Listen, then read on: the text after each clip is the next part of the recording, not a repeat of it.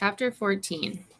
Come on, Fab, step up your hair game. You gotta actually look fabulous for people to start calling you fabulous, Donna says, standing in front of me with one of her wigs. I'm sitting on Chantal's bed as Donna tries to put that hairy thing on me and make my face look plastic again. I keep both my hands on top of my hair and shake my head like a toddler. No. It's another Saturday night of us getting ready, but this time, I'm the only one going out. By myself. With Kasim. A date. A real date. I've been thinking about my mother all day. Would she approve? Would she like Kasim? Would she like what I was wearing? I don't even know if she would like me wearing wigs or weaves, as Donna calls them, because I never so much as had braid extensions. Both me and Maman have managed just fine with our own hair, like Chantal and Pri. My phone buzzes and I quickly grab it. It's Detective Stevens, and she texts that she'll be calling me at 3 o'clock tomorrow. Maybe I will tell her about Kasim, and maybe I will have some information for her. But I shake that thought from my mind, because tonight I don't want to have any worries. Who is that, Kasim? Donna asks. I think he'll like you more with just a little more hair on your head. I just nod. That's not true. You don't have to wear any of Donna's fake hair, Fab, Chantal says. She's spread out next to me on her bed, reading a textbook. She's trying to make you look like her real twin. I heard that, Pri says. I stand up to look in the mirror. When I try to gather my thick braids up on top of my head, it's a mess. Come here, Chantal says, placing her laptop on her dresser. She punches a few keys, and soon we're on YouTube, watching a girl do her hair while giving instructions. Oh, Lord, Donna sighs. Shauna's been on this natural hair shit now, and she's going to try to make you look like Sasquatch. She plops down on the bed. The girl in the video has thick hair like mine, and she pats it down with white cream from a jar that she displays on the screen. Then she parts and rolls and twists her hair into a fancy style. Chantal helps me do the same to my braids. When we're done, my hair looks so good that I could eat it. It's sculpted like a crown. I look like a goddess, like Azili herself, the Loa of beauty. Great, Donna sighs. Now you look like Rosa Parks. Let's at least do your face so you look like Nicki Minaj. No, I say, shaking my head, no makeup. Damn it, Chantal, Donna says. There you go. You got your own twin now. She grabs her makeup box and wigs and leaves the room. I don't know if she was joking or really angry that I liked the hairstyle. Ha ha, you lost, Pri tells her. Chantal and her corny librarian hairdo won. I only add lip gloss to my face. I lick my fingers and smooth down my eyebrows like my mother has done for me so many times. I look clean and decent, but now I have to find a good outfit to match my new hair. I search my mother's suitcase for one of her dresses, a red one with tiny flowers. It reaches to the middle of my calves, but otherwise it fits perfectly.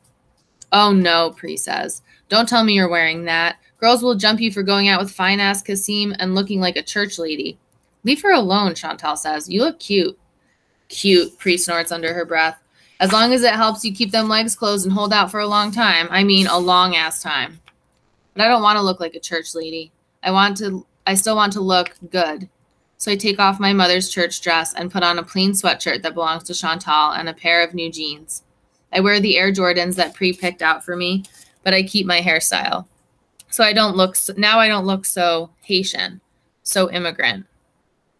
I fix my face in the mirror again to make me look serious, almost like Chantal's, a little bit like Pri's with a touch of Donna.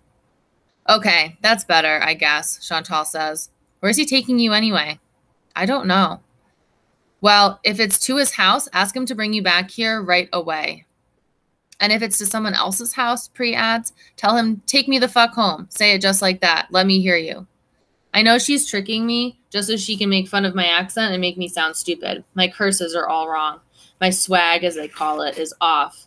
But in my head, I sound just like them. I sound American. I fix my lips and make a face until it feels just like Pri's, and I say, take me the fuck home. Both my cousins burst into laughter.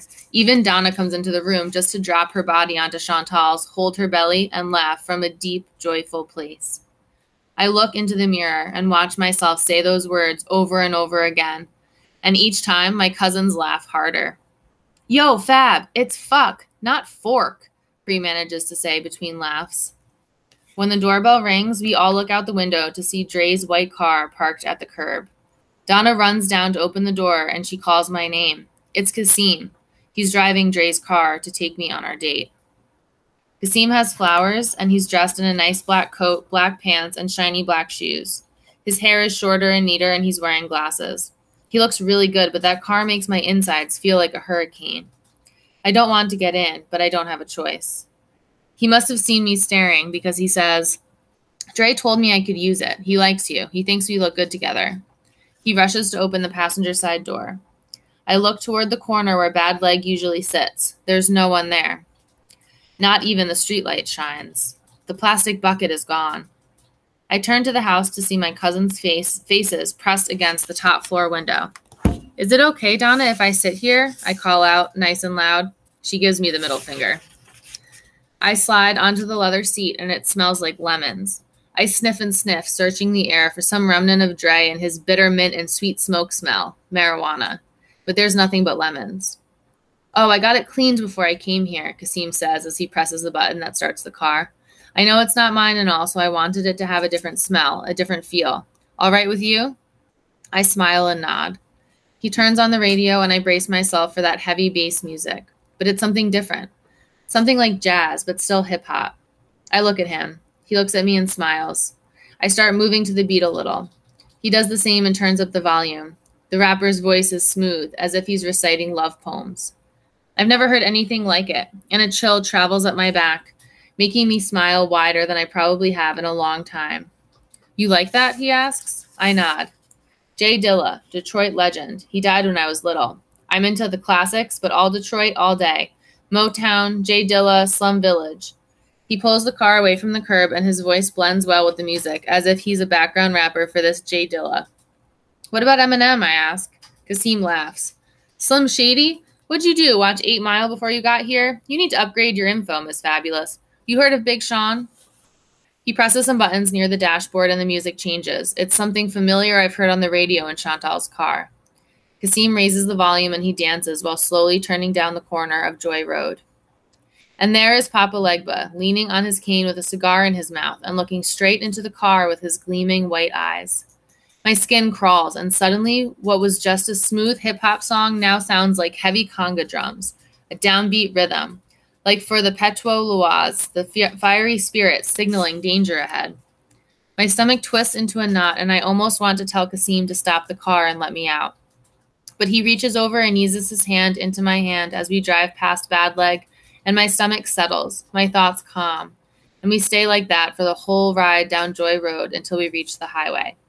Then he drives into downtown, toward Broadway Street, where we reach a wide, brightly lit, tall building that's just for cars. We park Dre's car, then walk in the same direction as the other people coming out of nice cars and wearing fancy coats and high-heel shoes. I look over at Kasim and down to my own clothes and begin to feel very underdressed for whatever this surprise date will be. We get in line for a theater called the Detroit Opera House. A poster near the entrance has a photo of a lean, muscular, dancing black couple and the name Alvin Ailey. It's a dance performance. Within seconds, everything from the past few weeks that has caused me so much worry melts like ice in the sun. I'm guessing you like dance, seeing how you was trying to do the Detroit jit back at that party, Kasim says, easing closer to me as the line moves. I nod because I'm speechless. I've seen live dancers before at folklore festivals in Port-au-Prince and Les Cayes, and at parties where Haitians dance to compas as if they're on Dancing with the Stars. But never anyone like the ones on that poster, with legs and arms as long as the sky stretches. And never with such people for an audience, all black people with their faces smiling bright, the sounds of their voices all around us like music. It's as if I'm mingling with the bourgeois business people and entertainers from Petionville. I keep my eyes on one beautiful couple where the woman's hair sits high and round on top of her head like Jesus' halo. She and her man hold hands and kiss and talk and kiss some more. My eyes are so fixed on them that I jump when Kasim puts his arm around me. Then I realize that we are not as beautiful. I am not as beautiful as that woman. I remember what I have on. Jeans, a plain sweatshirt, sneakers, and Pre's oversized coat. I gasp and cross my arms across my chest. Kasim, I can't go in there like this, I whisper. You didn't tell me I had to dress up. He looks down at me. You look good. You got on your Jordans, some nice tight jeans. If anybody look at you funny, you tell them you rep in the West Side. I roll my eyes. I'm serious. This is a nice event, and I could have worn something nice. You have on good clothes. That's because I was trying to impress you, not them. I want to show you that I could be bougie too, remember? Do some bougie shit with my bougie girl. Kasim, I look away from him because I want to go home and change. Hey. He turns me around and gets really close to my face. All that matters is that you're bougie on the inside. You could be from poor-ass Haiti or live in a trailer park, but as long as you have a bougie heart, you can aim for the finer things in life. He makes his face look very serious as if he's a professor. His glasses slide to the tip of his nose, and he looks out at me from the top of the frames. I laugh and lean into him. He pulls me in and wraps his arms around me. He holds me tighter and kisses the top of my head. I sniff his shirt, then lift my head to take in the bare skin of his neck. It's a mix of sweetness and too strong cologne. I only move because we're at the front of the line and we have to go inside. When he hands over the 2 tickets to the usher, I see that they cost over $100 each.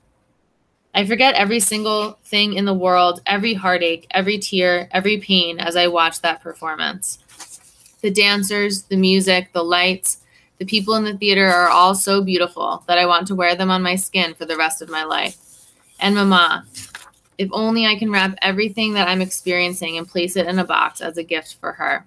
I would put it into the box, the dancers and into the box. I would put into the box the dancers and music and the whole theater as if they are perfectly wrapped clothes and jewelry. I must bring her here when she comes. How much were the tickets? I asked Kasim as we were walking back to the car. Excuse me, that's not a polite question, Miss Fabulous. I don't want you to spend so much money on me. You have your mother, that shitty car, and don't you want to go back to school? That's what you said. He laughs a little. I think it's so cute the way you say shitty. Kasim? All right. He stops in front of Dre's car. I'm not a baller, Fabulous, but you're different from a lot of these other girls out here. I mean, they might make fun of how you talk and all, but you are more bougie than a whole lot of these girls. And by bougie, I mean classy shit. Like going to the theater instead of the movies. My uncle taught me that. To be honest, I got the tickets from him. I pull the coat's hood up over my head because the wind is getting colder and stronger. The headlights from other people's cars are like the lights on the stage, making everything bright and then dark over and over again. Your uncle seems like a nice man. Yeah, well, Q is not my real uncle. He's Dre's uncle, but it's like he's everybody's uncle. Shit, he might even be your uncle. He opens the car door for me as I let his last words settle in my bones. My uncle? I ask when he gets in the car. Yeah, Uncle Q. He owns Q over there on West Chicago. That's his club, practically his block. That's where he runs his business. And that's where I first fell in love. He turned to me and smiled extra wide, showing his teeth. Why would he be my uncle, too? I had an uncle, my cousin's father. Oh, yeah, the legendary Haitian Phil. What? Pre won't ever let anybody forget her father. She's always swearing on his grave right before she gets to stomping on some girl's face. I swear on my father's grave this. I swear on my father's grave that. And whoever be working for Uncle Q, she won't ever let them forget that it was her father, Haitian Phil, who went down for Q. What? Went down for Q? I ask again. This time I'm staring at him with my eyes wide and my ears even wider. Damn, Fabulous, your cousins don't tell you shit. Good, stay out of it. West Side logic, Detroit politics, as I like to say. I don't fuck with any of that shit, and neither should you. Maybe this is Papa Legba's doing, making Kasim talk more than he should. Teaching me about Dre and Q and Uncle Phil. Suddenly I feel caught up in something bigger than myself. If he can tell me what I need to know about Dre, maybe Kasim will finally be the key that will help me pull my mother through to this side. I don't ask any more questions. Instead, right before Kasim pushes the button to start the car, I pull on the sleeve of his coat, lean over, and kiss him on the cheek. He turns to me, and I kiss him on the lips. Then he turns his whole body to me, takes my face with both his hands, and kisses me long and deep. When we drive back to American Street, all the lights look brighter. Maybe there are more stars in the sky, and this city is more beautiful than it has ever been.